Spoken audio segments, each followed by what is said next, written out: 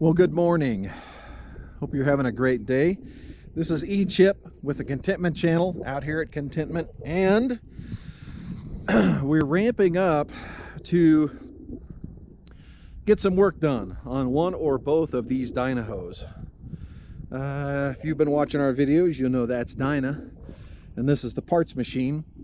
And I believe I've said before that when we bought this parts machine, we realized it's in better shape than Dyna in many ways. So the plan is to take this brand new crated engine that sits behind this plastic, pull all the needed parts off of the old engine, maybe borrow some from Dyna, and build a new engine which will go back into this Dynaho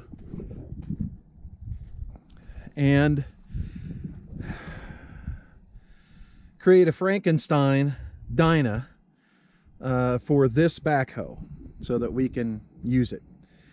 We're ramping up here to begin work doing excavation for a septic and a house pad and things like that this summer.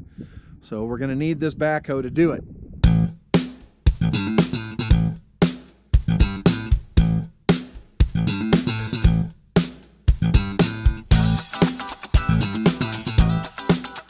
This is the working area for these Dynahos, in between and right here in front.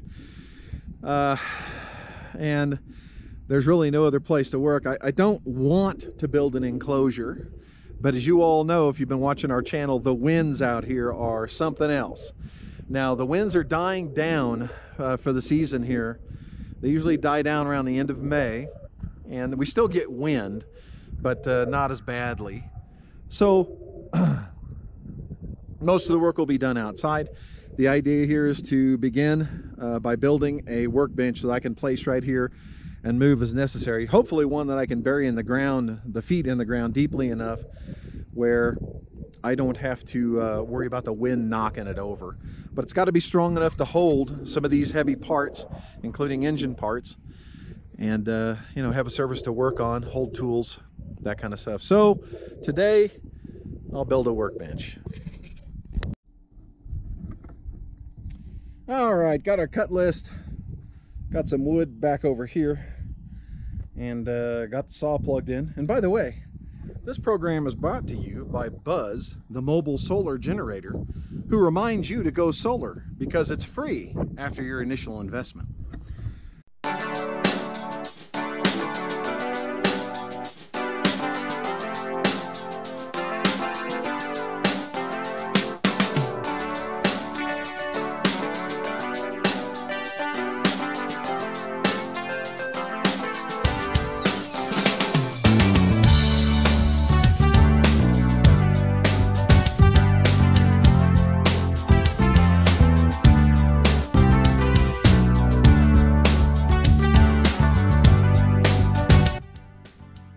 If the camera shows them, but there are a whole bunch of mayflies around here. They're hanging around, but they haven't lighted on me yet, and I hope one good reason for that is because I was given this tester to try out at the Mother Earth news fair that we attended last October. We met someone who was selling this stuff, and I explained that we had such a struggle last year with mosquitoes and flies and stuff like that, and I just wasn't sure of anything, you know, that would work short of a, you know, a pretty heavy chemical like a permethrin that's sprayed out like a, you know, like a bug spray. And she said, well, try this and let me know what you think, and if you like it. She just gave me the tester off of her table, and she said, if you like it, why then, you know, buy some. But it smells good.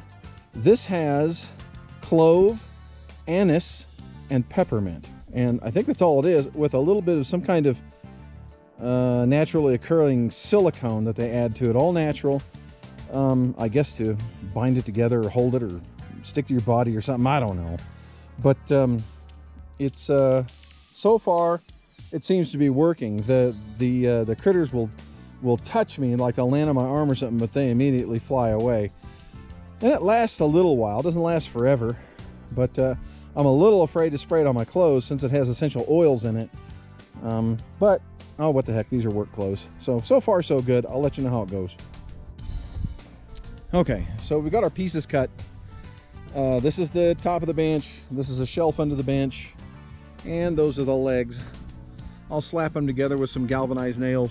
I was thinking about using screws, but I'm getting low on my screws and I want to preserve them if I can. So these galvanized nails are, they have a twist to them. They're used for siding and stuff like that, and they're used for outdoor because they're galvanized. And hopefully that should hold this bench together pretty well. Just got to do some slamming and banging.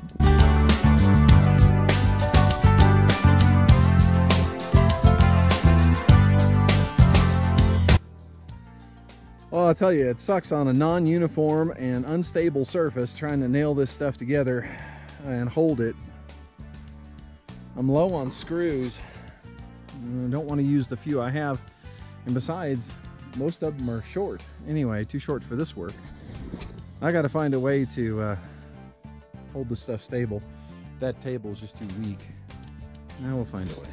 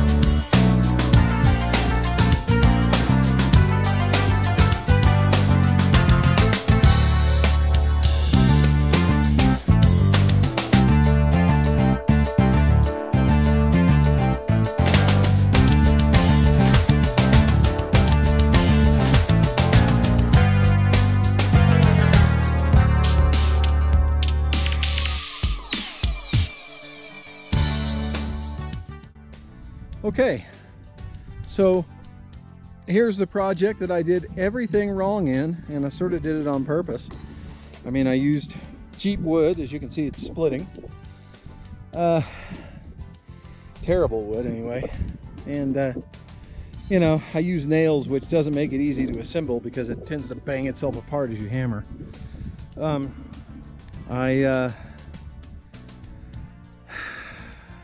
know, it's not square.